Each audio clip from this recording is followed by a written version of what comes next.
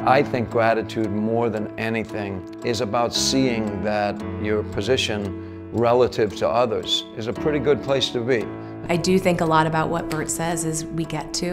At Life is Good, we focus on the good. We focus on what is good and we make that grow.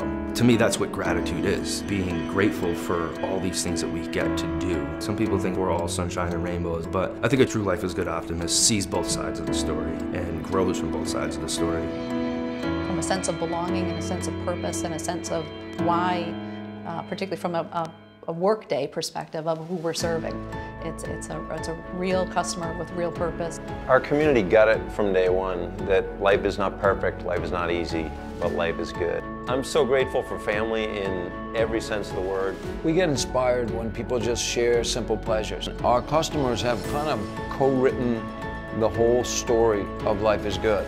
Our customers started sending us the letters and telling us it wasn't the people who were on easy street, it was the people facing difficult challenges.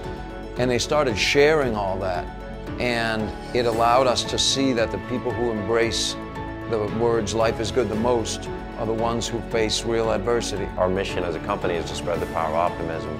Personally, Bert and I are so lucky to be doing what we loved to do when we were little kids, and it's just getting started.